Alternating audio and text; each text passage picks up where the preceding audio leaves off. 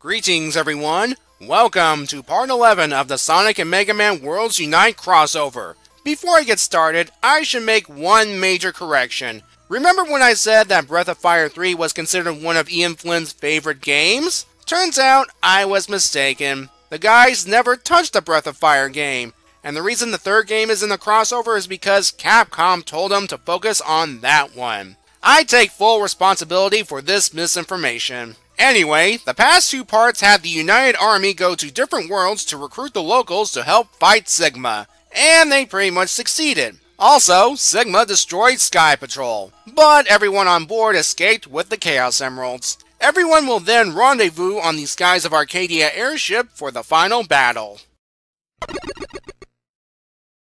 We begin with everyone on board the Delphinus, and Sonic's giving a speech to Sigma, which can be summed up as, "You screwed with the wrong world, Sigma, now pay the price." Then we get a two-page spread of everyone on the offensive. Man, we've been getting a lot of these throughout this crossover. And geez, the Delphinus' Moonstone Cannon took out a good portion of Sigma's face. Well, it is the most powerful weapon in the skies of Arcadia universe. Now, I do like how the heroes have each other's backs, like the Celestial Breast protecting the Billy Hatcher crew, and the forces of Shadaloo aiding Street Fighter Ryu's group. Meanwhile, oh hey, remember these guys?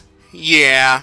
Eggman, Wily, and Xander are sneaking around Sigma's base. Eggman points out a valid concern. Why are he and Eggman teaming up with an anti-technology zealot? Xander responds it's his destiny, but he doesn't like it. As Eggman and Wily discuss what they can do with the Master Engine, it's revealed that Xander has an ulterior motive. Back to the battle. We see more characters messing up Sigma. Also, it seems Sigma had the larger Mechanoids on reserve after all. Not only that, Sigma's been busy making an army of knockoffs, and not to mention there are turrets in the area as well. Sticks, give Sir Arthur his gear back please. So yeah, that's pretty much the rest of this part. Fighting, and fighting, and more fighting. Eventually, the robots start losing power due to the heroes finally stopping Giant Sigma. While everyone celebrates, Styx points out that they've only stopped some of the Mavericks and figures Sigma's still gaining power from other worlds. To be fair to Styx, we haven't seen any Mavericks in this issue. Sure enough, from the remains of Giant Sigma comes his third form. So yeah, Sigma pulled a Frieza. Smaller body, more power. He begins his assault by taking out Gore Magala and Panzer Dragoon. He walks off Amy's brush like it was nothing before taking out the Sun Goddess herself, and the combined attacks of Vice and Breath of Fire Ryu does absolutely squat. Time for the Chaos Emerald trump card. Because Mega Man doesn't remember using the emeralds, Sonic gives him a crash course on how they work. Sigma continues smacking heroes around, and is holding X and Sally by the neck. Okay, I should point this out that X went with Sonic and Mega Man to the Chaos Emeralds, and on a panel on the same page, he is at Sigma's mercy. There's actually a story behind this, but I'll save it for the comments section. So Sigma gives his "Do you think you can stop me" spiel. Then right on cue, enter Super Sonic and Super Armored Mega Man ready to take him down.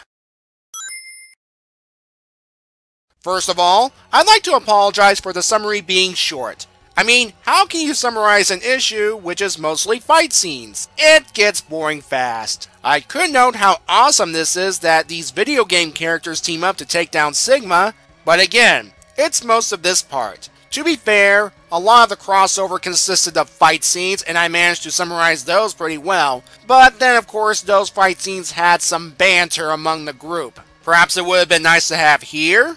Now honestly folks, I was a little surprised that Sigma had a third form.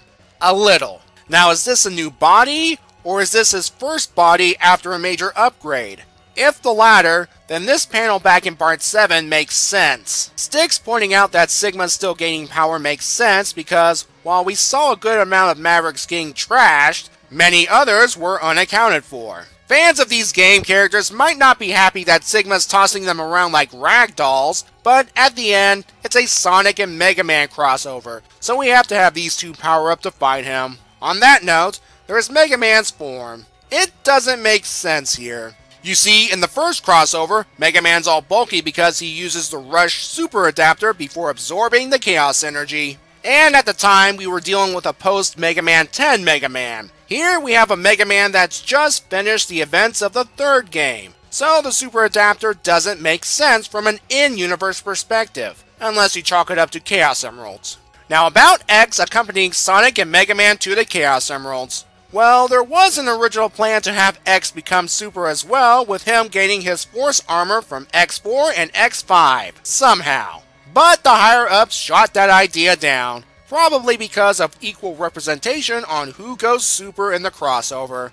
And in retrospect, executive meddling might be the reason we see Mega Man in his Super Adapter form way before he should. Anyway, I think the artist used Ian's draft before the changes were made, which would explain why X is suddenly at Sigma's mercy. In-universe, he might have bought him some time? So M. Bison's brought along a couple of other fighters, Balrog the Boxer and the Masked Warrior Vega. For those who have only seen the Jean-Claude Van Damme Raul Julia Street Fighter movie, I should point out that Balrog is affiliated with M. Bison in the game. Speaking of villains, we have only one page of Eggman, Wily, and Xander.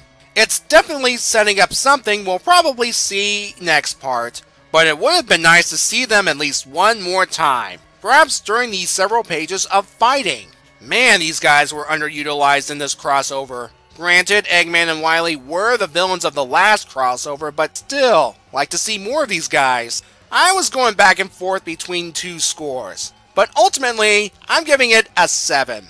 Despite the issue mostly being fight scenes and underutilizing characters, the art's great, and there are some nice visual gags like the two Ryus here, and the panel featuring Styx and Aika. Still, would have liked to see more of these three to break up the fight scenes. Now I should point out that this part is also a milestone for the main Sonic comic, issue 275. Like Mega Man 50, it's a double-length issue. Unlike Mega Man 50, the second story is a reprint. The story comes from the Free Comic Book Day issue released earlier this year. Said story points out the origins of the Genesis portals and Silver the Hedgehog's role in closing them. The reason I'm not talking about it here is because I've already reviewed the story. Check out the link below to see it. Anyway, next time it's the final part of Worlds Unite. Can Super Sonic and Super Mega Man stop Sigma? What does Xander have planned? And how will the proverbial reset button be pressed near the end, if there's a reset button at all? Until then, have a good day, and be safe.